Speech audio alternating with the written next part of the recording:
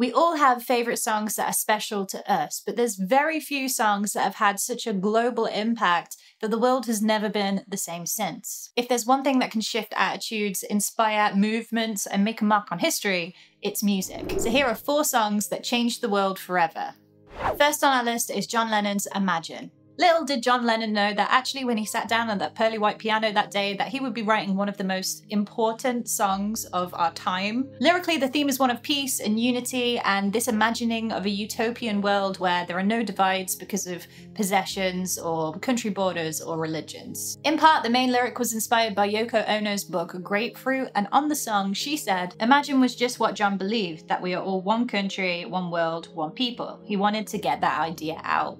Lyrically, the repetition of Imagine throughout the song across multiple lines emphasizes the visionary aspect, and he addresses the audience through the lyrics directly, which creates an intimate conversation to be had. And even though this song is softly delivered, it still has an urgency about it. The white Steinway piano that was used to compose this song was eventually bought by George Michael for $1.45 million, which makes it one of the most expensive pieces of pop memorabilia of all time. It's since been donated to the Beatles Museum in Liverpool. As far as songs go, this one has definitely had its fair share of milestones, reaching #1 across multiple countries, and I guess being sang by numerous celebrities during a global pandemic, maxing out everyone's cringe meters. But let's forget about that part, because Imagine has carried people through some of the hardest worldwide felt moments of grief over the last 50 years. After John Lennon's death in the 80s, the song continued to be a symbol of peace and a go-to track to bring the world together at times where it really needed it. For example, the song was played at the 2005 London Olympics to honour the victims of the 7/7 bombings,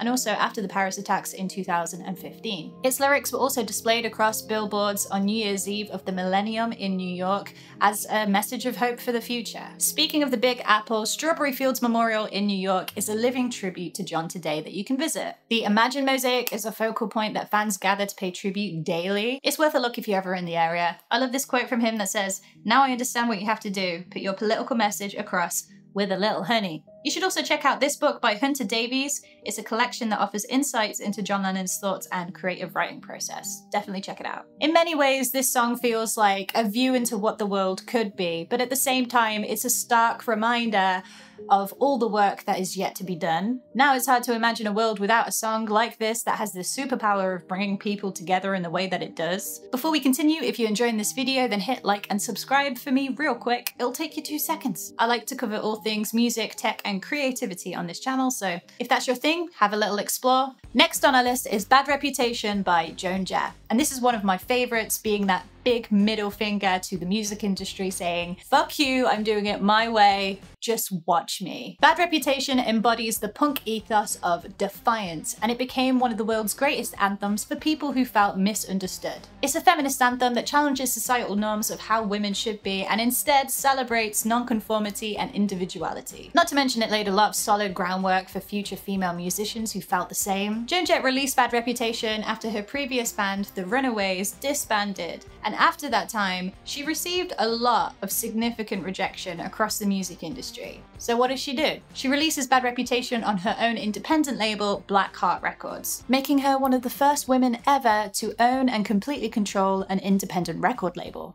Badass. Lyrically, the theme is about defiance and rebellion, and Joan Jett's vocal performance throughout the track just matches it perfectly. The structure of the verses balances out the actions of others with the singer's reactions, which kind of emphasizes her indifference. And the repetition that's used throughout the lyrics kind of makes it feel like a chant that's being proudly yelled out at a protest. Joan Jett herself, and this song in particular, has left an undeniable footprint for future female generations to follow. The song played a significant role in the Riot Girl movement in the 90s, inspiring a generation of female musicians to start their own bands like Bikini Kill, Bratmobile, Sleater Kinney, who all embraced that ethos of empowerment and DIY punk feminism that you hear in Bad Reputation. The song has been synced across numerous TV shows and films like this cult TV show called Freaks and Geeks, 10 Things I Hate About You, and most recently Glow, or Gorgeous Ladies of Wrestling on Netflix. Joan Jett performed Bad Reputation at the Rock and Roll Hall of Fame induction ceremony in 2015, which was such a huge symbol of triumph. There's a documentary called Bad Reputation on Amazon Prime, which you should check out. It covers Joan Jett's music career and also her influence on music and culture.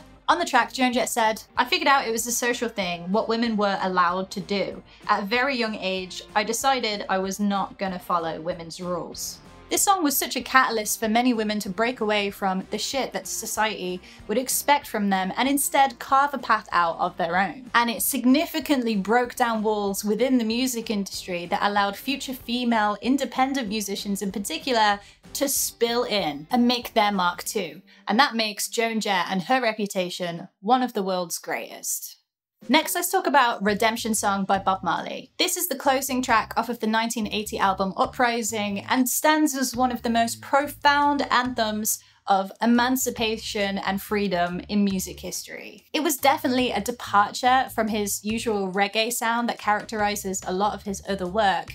It's actually a soft acoustic ballad, but still has a heavy and important message, being one of his last ever songs. Bob Marley was taught to play guitar by a guy called Joe Higgs in Jamaica, who was also known as the godfather of reggae. So in some ways, the acoustic style of Redemption Song almost feels like a nice nod to Joe Higgs and his teachings and influence on Bob.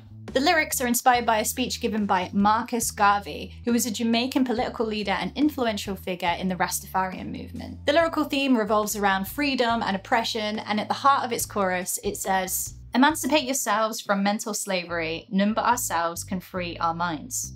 He was suggesting that true freedom also comes from liberating your mind. And so the track had this capacity to speak to this universal desire of freedom.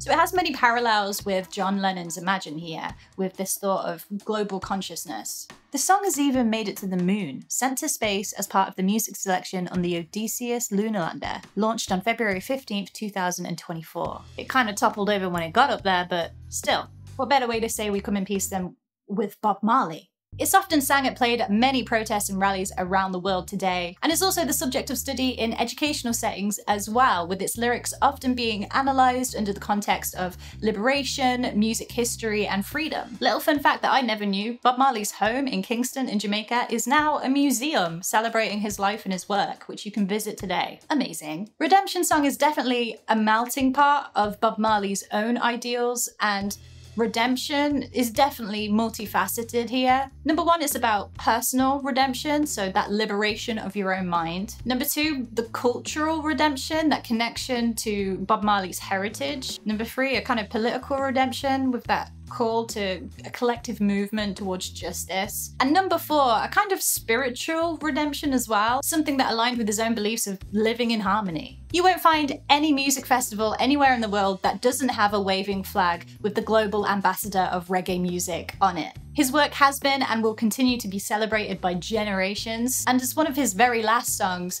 Redemption Song kind of feels like a guiding light for the world in times when we really need it. And boy, do we need it. The next song we're talking about is Strange Fruit by Billie Holiday. The content of this song is disturbing, but it's a powerful condemnation of racial violence in America at the time. It was adapted from a poem written by a guy called Abel Meeropol, who was a Jewish high school teacher in the Bronx who came across this horrifying photograph of lynchings in the Deep South. Billie Holiday's adaptation of this song and her performances of it to mixed audiences at jazz clubs throughout the 1930s forced audiences to confront the brutal reality of racial violence in America at the time. It played a pivotal role of bringing those realities to the forefront of everybody's conscience. Billie Holiday first performed Strange Fruit at Cafe Society in New York in 1939. It was a venue known as the wrong place for the right people due to its progressive politics and its promotion of racial integration, which at the time was seen as radical. The song was so powerful that the owner of Cafe Society, a guy called Barney Josephson,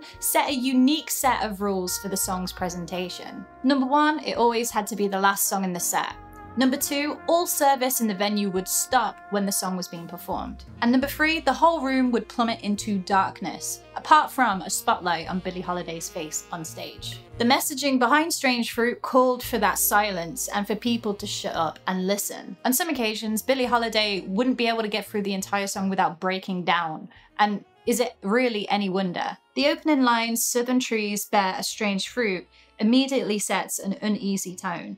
The term strange fruit is serving as a metaphor for the bodies of those lynched by mobs hanging from trees. Blood on the leaves and blood at the root. This line highlights that racism is not just surface level, but is rooted deeply in the nation's history and culture. The song did face censorship and was banned by a number of radio stations and venues, but this only fueled its notoriety and the public's interest in hearing it. On her first performance of Strange Fruit, Billie Holiday said, "The first time I sang it, I thought it was a mistake. There wasn't even a patter of applause when I finished. Then a lone person began to clap nervously, and then suddenly everyone was clapping."